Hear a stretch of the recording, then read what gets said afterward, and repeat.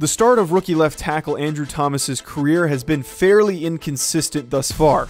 We've seen him flash his high potential against elite pass rushers, while other times leaving us frustrated by giving up pressures to Daniel Jones. Because of these inconsistencies, it's impossible to truly tell how good Andrew Thomas could possibly be. He'll either continue to frustrate or will turn into the elite prospect that he was touted as being coming into the NFL. Giants offensive line coach Marc Colombo spoke to the media on how Andrew Thomas can still be one of the best left tackles in the league. He just needs to keep working. Yeah, it's a good question. Andrew's young.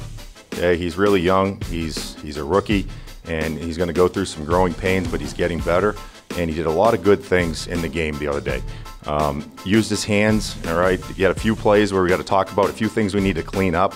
But for the most part, it's just really harping on the details, all right? Consistency in the NFL is going to be the biggest thing for all these young guys, all right? So we need to be more consistent as a group. You can see it. There's flashes of it, and it's getting a little better every week. And, I said this a few weeks ago. We got to start taking leaps. We really haven't done that. They've been kind of baby steps, and that's something we're going to have to fix. Andrew's capable of being a dominating left tackle in the NFL. I truly believe that. He's gone against some really good competition.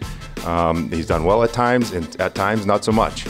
All right, he got a lot of good learning opportunities for Andrew, and I truly believe, after the amount of pressures and stuff that he's seen this year, all right, the amount of pass rushers he's seen, he's really going to be better for it. But consistency with him is a key, and that's me just harping on him every day. This Sunday, Thomas and the Giants offensive line will have the wonderful task of dealing with Chase Young, the former second overall pick in the same class as Thomas, who has already been putting his impact and his mark on the NFL. Colombo also mentioned how fired up Thomas will be to face off against another player in his draft class. No, we study all pass rushers, so we're going to go into this thing and study him, the same way we would have studied, a Khalil Mack. I'm sure Andrew's going to be fired up for it.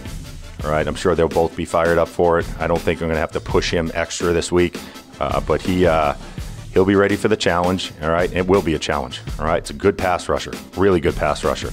So it'll be exciting to see that matchup. All right, I'm looking forward to it.